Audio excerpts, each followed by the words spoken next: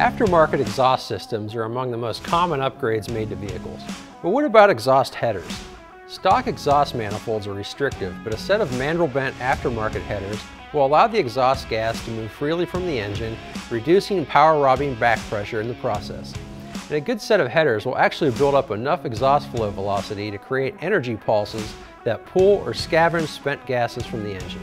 That's the advantage of aftermarket headers. The question is, how do you choose the right headers for your vehicle? Dave here from Summit Racing, and in this video we'll cover the top 5 considerations when choosing aftermarket headers. Before we get into our top 5 list, it's important to understand the anatomy of exhaust headers.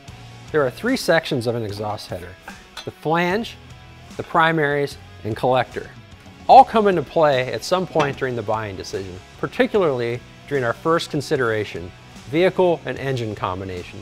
First and foremost, your headers have to fit your vehicle, your specific vehicle. There is no one-size-fits-all solution when it comes to headers. You'll notice on the Summit Racing website, headers are listed for specific combinations of engines and vehicles. Just because a set of headers fit a similar vehicle with the same engine doesn't mean it'll fit your car. You'll also notice special fitment notes for many headers. Pay close attention to these notes. Here's where the header anatomy comes into play. The header flange must match the cylinder head bolt pattern and accommodate the exhaust port size, shape, and location. The primary tubes have to snake around things like your vehicle's frame, chassis and suspension parts, mounts and brackets, linkages, and more. And the collectors have to end up in a place where the rest of the exhaust system can be connected. With all that in mind, you need to factor in things like vehicle year, make, and model, engine type and size, four-wheel drive versus rear-wheel drive versus all-wheel drive, automatic versus manual transmission, and floor shifter versus column shifter. And even with the right set of headers, there could still be some interference issues. Some headers may require the use of shorty spark plugs or new alternator or air conditioning brackets. Factor number 2 when choosing headers: configuration. Headers come in multiple configurations and dimensions, and these play a crucial role in the actual performance of your vehicle. We'll keep our focus on designs mostly for street applications, and we'll start with full-length headers. Full-length headers utilize primary tubes that are longer than the primaries on your stock exhaust manifold. In most cases, these 4 primary tubes empty into one collector pipe and form a 4-into-1 design. Full-length headers help produce more overall power with good power in the low and mid RPM ranges, right where most street-driven vehicles can use it the most. Shorty headers consist of 4 short primaries that dump into one short collector pipe. The compact dimensions make shorty headers a perfect choice for extremely crowded engine compartments or lowered vehicles where clearance is a concern. Shorty headers also typically work with the remaining stock exhaust components without modification, so installation is often a quick, clean process. Although shorty headers don't always produce as much low and mid-range power as full-length headers, they do provide significant power gains over stock manifolds and have the potential to produce higher RPM power gains. You can maximize the performance of your shorty headers by opting for equal-length primaries.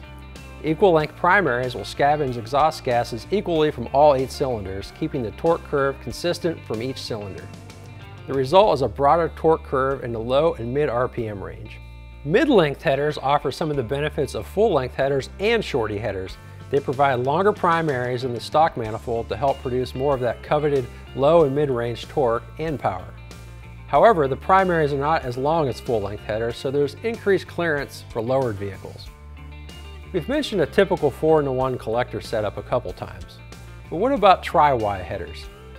Tri-Y headers merge the 4 primaries into 2 slightly larger secondary pipes before merging into one collector. These secondary pipes allow the exhaust gases to maintain a higher velocity for a longer period of time as they gradually merge into the collector.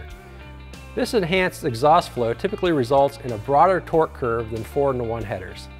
If you need headers for towing or engines that run mostly under 8,000 RPM, tri-Y headers could be a good option. Other types of headers available include block huggers, which incorporate primary tubes that match the V angle of the engine block for maximum frame rail clearance. These are often used in street rods.